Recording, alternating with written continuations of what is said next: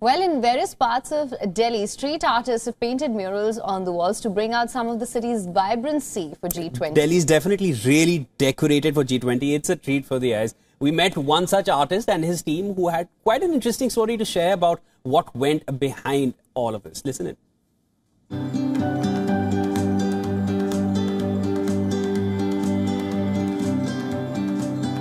So Delhi street art is, I call it an art up. So it's always been like a startup in the creative space, and it's done something which is bring about a community involvement, engagement in public activities to beautify and to keep our spaces cleaner and more colorful. So G20, I think pretty soon after the announcement was made that India will be the next host, which was, I believe, last year in October timeframe, we were already working with several city agencies. We have been doing it for many years, of course. And then one of them, the MCD, approached us saying, we really should do something quickly on G20. I said, okay. He found us a very nice location, very close to Nehru Place, actually, which was an old Dalao. So it's kind of interesting. It's a true representation of India.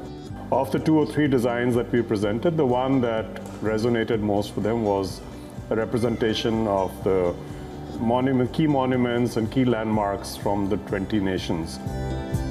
So that was our very first, I believe the very first G20 mural anywhere, probably in the country, definitely in Delhi.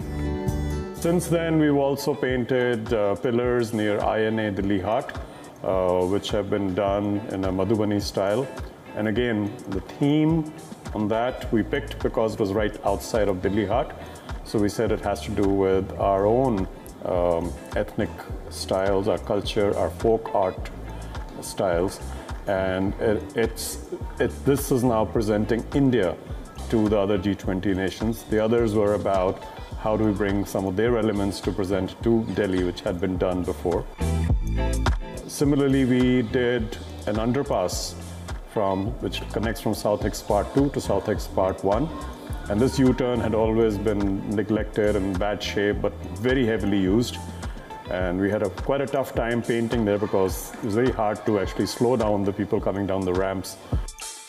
What we try to do with street art, have been trying to do since 10 years now, it'll be 10 years this month actually, is to create a vision of a clean space.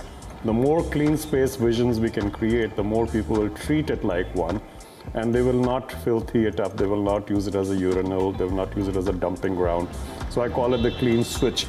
So we, with our artwork in public spaces, it may be the dumpiest, dirtiest of places, but the moment the artwork goes up, we don't have to write a lot of messages, slogans, logos, but the fact that it's cleaner, it dissuades at least maybe 1 or 2 out of 10 people from doing something which they would normally do on a dirty space or a dirty wall.